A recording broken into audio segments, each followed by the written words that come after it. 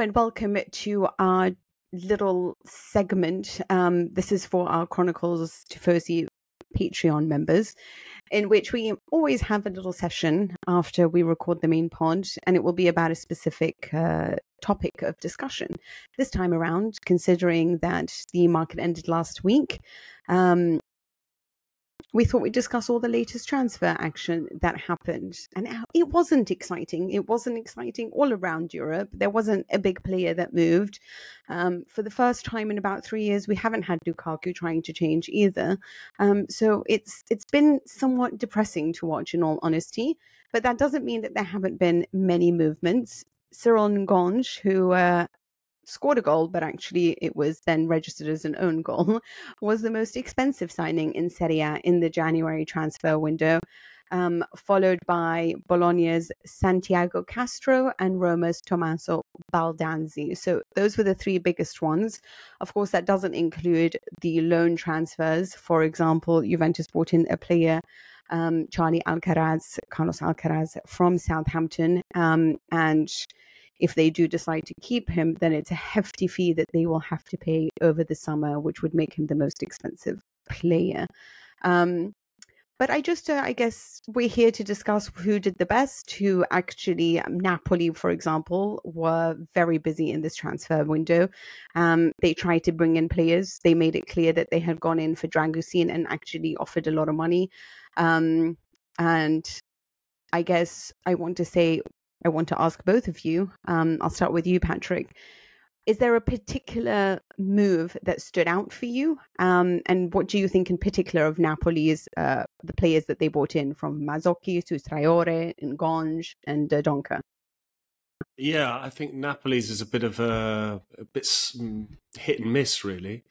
A bit frenetic the way that they've gone into the market. I think Ngonge, or Ngonge as he's now asked us to call him. He's clarified that after his move to Napoli. It would have been nice if he told us when he first signed for Verona, but there we go.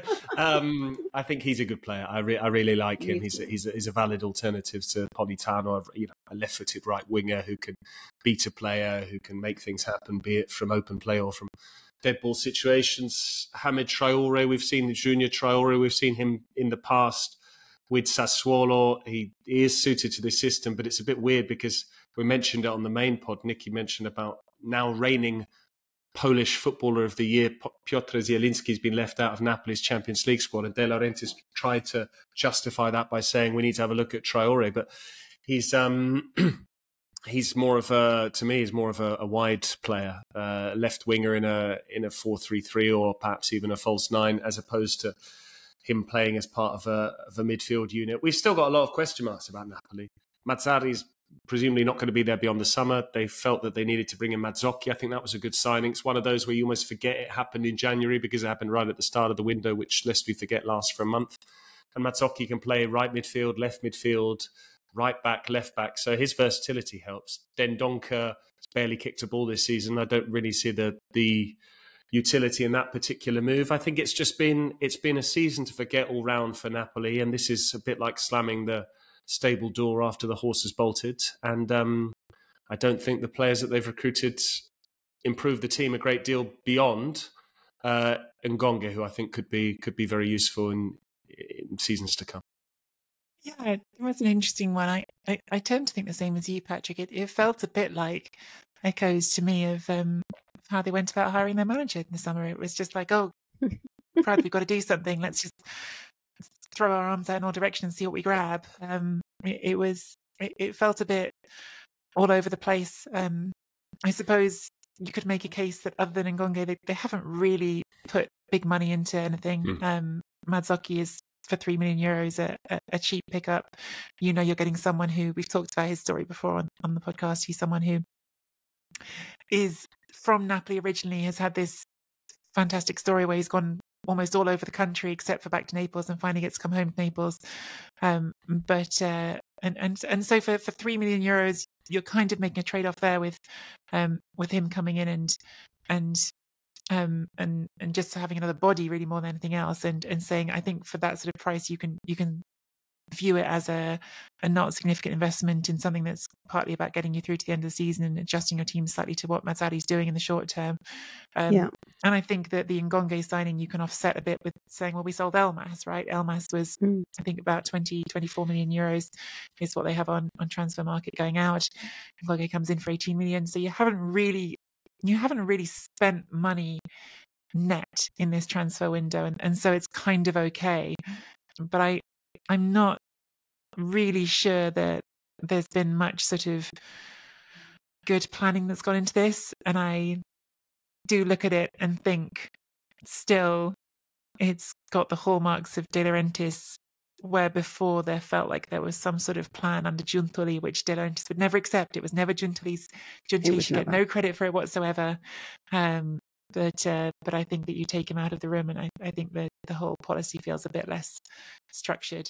And I also just think it's sad because this was an extraordinary team last season, and it feels like, gosh, is this how far we've fallen? That instead of talking about them defending their title in any serious way, it's grabbing a few odds and ends here and there to plug a Mazzarri system until the end of the season. Yeah, I mean, it is that. It does seem like they've just picked up players that would be suitable to what it is that Mazzarri is going to be trying to do, or the way or the directions that they're moving ahead. And actually, I mean, in their particular match, I mean, it was against Verona, so it's not exactly, the world's strongest opponent. But Rzouki and Ngonge, as I shall now be referring to him, actually did a good job. Rzouki had the assist in the second goal, didn't he? Yeah, and so, I mean, these are not like outrageously good players. I do feel like I've watched this whole Napoli side and I don't remember Osimhen playing anymore. I feel like I don't remember the last time that he played for this team.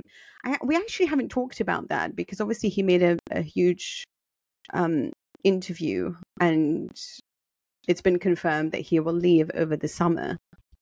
Where on earth are Napoli going to go without Giuntoli in trying to get a great striker, one who could actually at least try to replicate the form that we've seen from all the strikers that have come before him, whether it be obviously Osimhen, Cavani, Higuain. I mean, this is something that Napoli have done really well, which is always bring in great strikers. And losing Osimhen, it will be a lot of money, and they will have a lot of money to spend.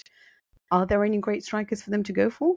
They could go back for Petagna and Pavoletti, two of their former strikers playing at Cagliari at the moment. No, I think that's all right. I'm just being a bit facetious. Yeah, I think for every Osimhen and Higuain and Cavani, there are unfortunately some other players that haven't necessarily worked out.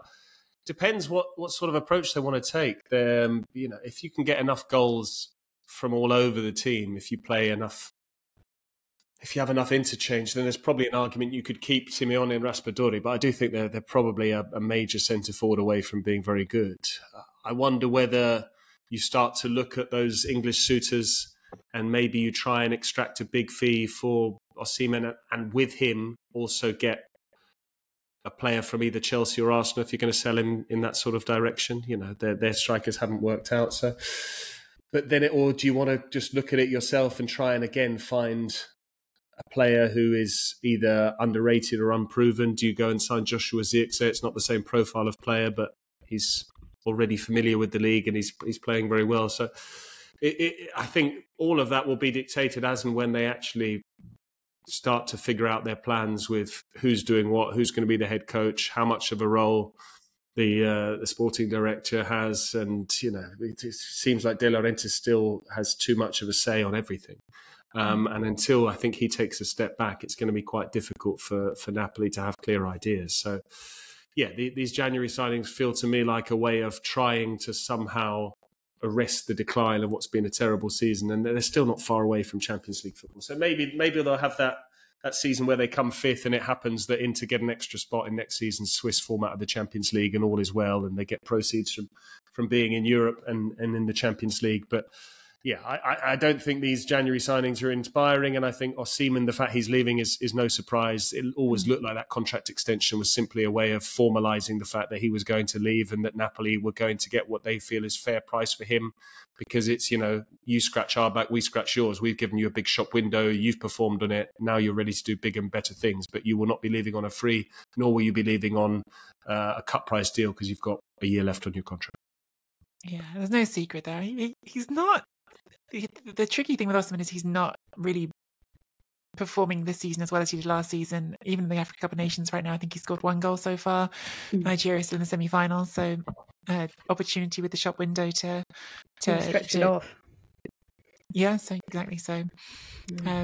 So we'll see. But I do think his market value last summer was certainly over that 100 million mark, and now I don't know if it's going to be quite as easy a sell, but probably it will be. Because would you take him at Arsenal, Nicky? Yeah, because I think he's brilliant. Good. But yeah, I'd love to see him at either Arsenal or Chelsea. I think Arsenal would be great if I mean, obviously for you, I'd love them to win the league this season. But if they didn't, and then he came in and they won the league, I think that'd be an amazing story. Maybe Napoli can go for like Ivan Toney. Okay. Oh my God. Right. Moving swiftly on after that comment, let's talk about Roma, because they brought in, well, I mean, I think it's quite funny that they brought in Hjulsen, and because he was so desperate to play under Mourinho, managed 1 game and then Mourinho was sacked. Brought in Angelino from Galatasaray, a fullback, and of course Baldanzi, which everyone was really excited about. Baldanzi is one of the Italian youth players that everyone's been watching, massively talented, but hasn't played a lot this season for Empoli because of various injuries. He did come on against Cagliari for Dybala in the 74th minute. Hjulsen managed to score a goal, a brilliant header in all honesty. And they let Belotti go to Fiorentina, which I'm really happy about, because I really feel like this could be a match made in heaven, because it's Fiorentina create a lot of opportunities. I know he hit the woodwork, but I really want him to.